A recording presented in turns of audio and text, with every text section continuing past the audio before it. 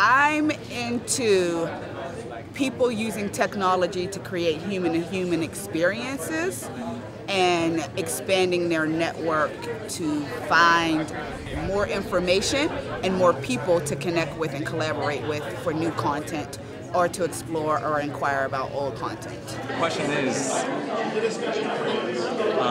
how do we ensure that we can provide this technology equitably? Because we don't want it to only belong to the elite, and then power would be once again concentrated. We have to make sure that we can distribute this equitably. I think this was actually a very good experience to see what other educators have to say. And I also think this is a discussion that we need to continue to have, especially including more students. So the question was asked, it gave an example of a, I believe, Microsoft product that had to be taken down. It was an AI chatbot because it quickly learned how to reproduce offensive posts and language. And so the question asked about how AI is how in education we need to be responsive to ensuring that these systemic inequalities aren't reflected in the technology.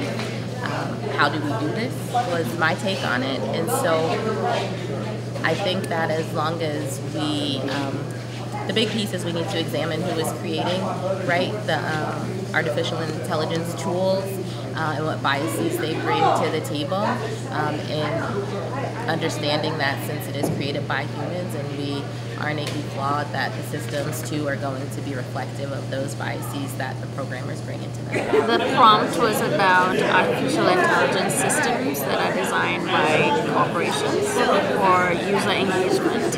And the question was about can there be a system that promotes making more profit but also increases social good?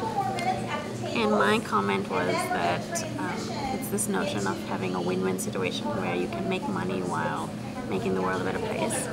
And I think that's a fallacy, so that's kind of what I wrote about. Coming from a less of an educator standpoint and more of a future designer, I found it interesting that this talk involved, I guess, primarily educators.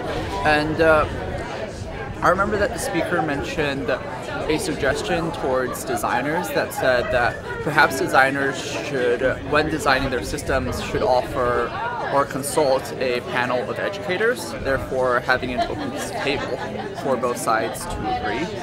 But then at the same time, it's curious that when proposing that, the whole meeting to which it's directed to educators, there isn't as many designers present. I love Nicole Mira's work, and it was really exciting to hear the discussion of critical civic empathy and how we can use digital tools to help students learn how to break those bubbles created by residential segregation, school segregation, and really just as a way to foster empathy, inquiry, responsiveness.